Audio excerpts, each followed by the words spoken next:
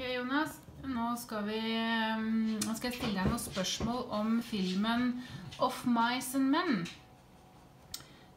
Skal du fortelle litt om det på engelsk. So, Jonas, can you please describe George about his appearance, personality, things he does in the film? George, he's a large guy. He has a few problems, mental problems. He also has problems with controlling his strength. He also kills the farmer's wife, the boss's son's wife, and as an accident, of course. Back to the fact that he can't control his strength. Afterward, he runs to a place where he and his friend has said they should meet in case of a problem, where his friend shoots him to make sure he gets a painless death. But would you say that George is in his right mind, or is there something wrong with him? Can you? No, that's why I said he had mental problems. He's acting quite dumb, but not in the sense that it's his fault. It's just the way he is. He's challenged? Yes. Okay. So, can you describe Lenny?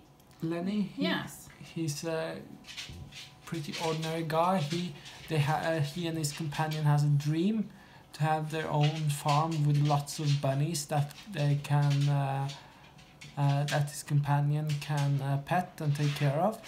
This is their dream. They're working towards this dream, earning money to buy their own land. Okay. So, don't mind the dog. Pay attention here. So, there are some other characters at the ranch, including, for instance, Candy, the old man, Curly, the boss's son, or Curly's wife, and Crooks, the black stable hand.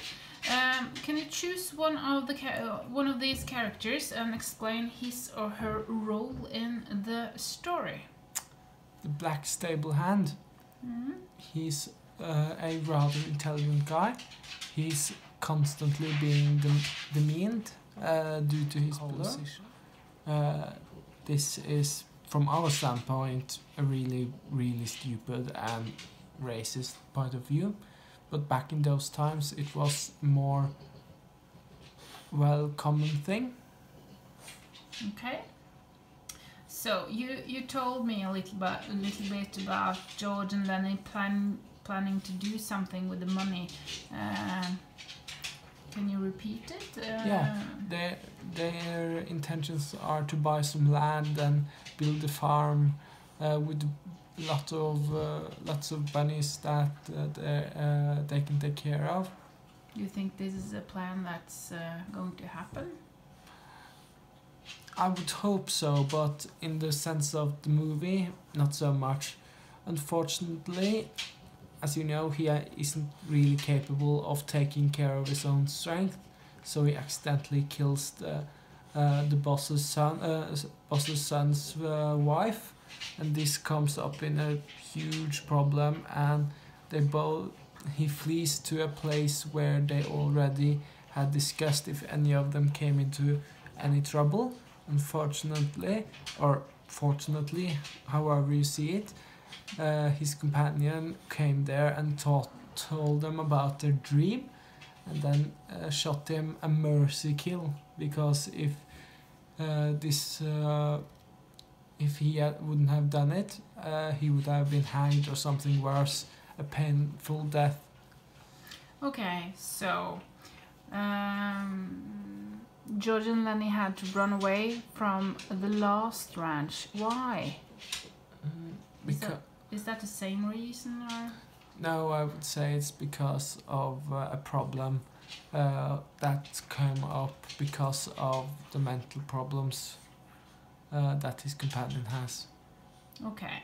There are many warnings. You know the start of the story, Curly's wife, Curly, the puppies, the old dog. That something bad is going to happen. Do you think George and Lenny will reach their goal? No, I don't.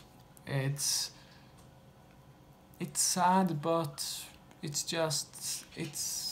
the American dream, and throughout this movie, it's a dream, a goal for them. Many of us have goals we want to reach. That's not always possible, but these people, they really wanted and tried all they could to reach their goals, but just shit happens.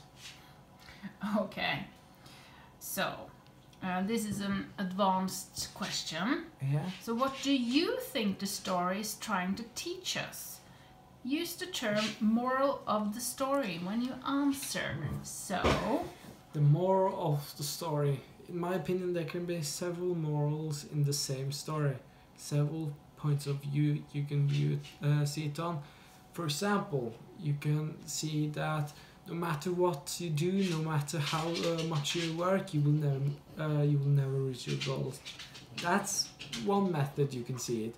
Or you can see it like two people who strive for what they believe in, what they want throughout their lives, and it's admirable. okay. So do you see any racial Of course, themes? but those are, I didn't really consider them because they're so blatantly obvious, especially with the black stable hand, that I didn't intend to take them up, because in that time period such racism was quite usual. Okay. So is there anything else you want to add to this video? No, I don't think so. So we should say thanks to our dog sniffing around. Yeah, he's probably... Where are you, Todd? Oh, there you are.